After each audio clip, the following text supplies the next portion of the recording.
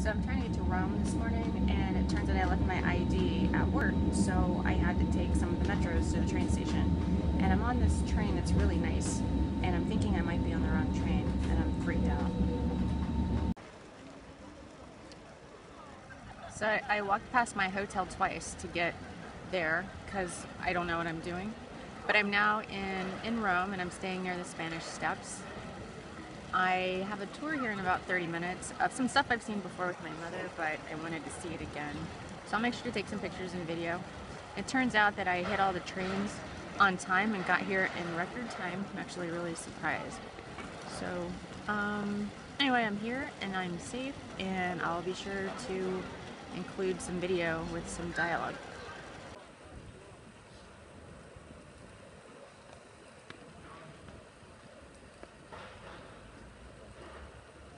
This fountain was closed the last time I was here, so this is the first time I've seen it. And it's only 9:30 in the morning, so not too many tourists out yet.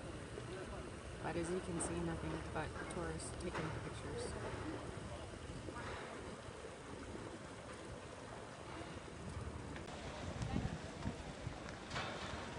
The selfie sticks are a big hit here in Italy, and actually all over Europe. Don't get it.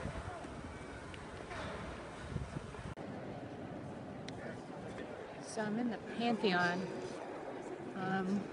first dome ever made, back in 2nd century AD. I'll flip the camera around one more time.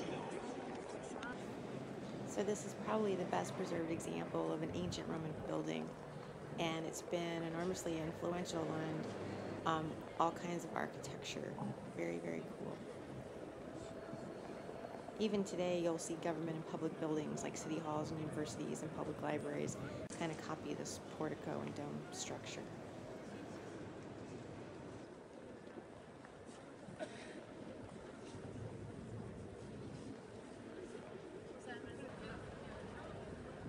This tour guide is 100 times better than any of the ones I've had in the past, and it's a free walking tour.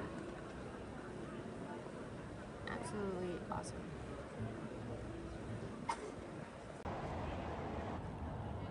So I'm at St. Peter's Square now, just finished my tour. Absolutely amazing. There's St. Peter's Basilica, surrounded by about 200 statues representing all the different saints. And that is the Pope's flat.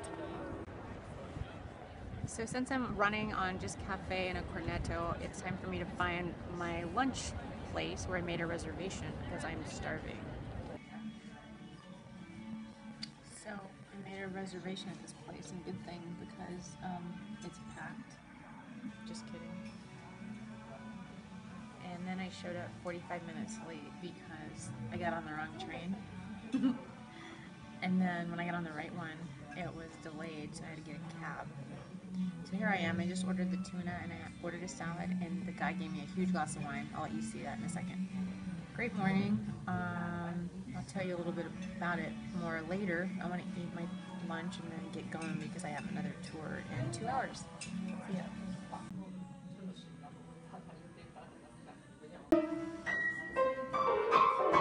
So this kid Filippo's going apeshit on the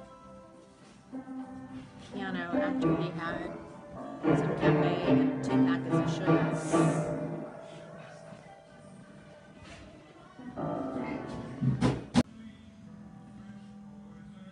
The tuna steak I ordered was 10 to 12 ounces, and I don't think I finished it all. Kind of ridiculous.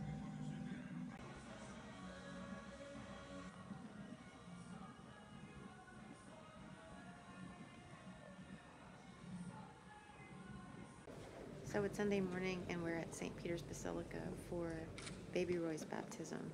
I work with Pat, and Pat and Danny were kind enough to let me crash the baby's party with their family and friends. And this was the highlight of the weekend.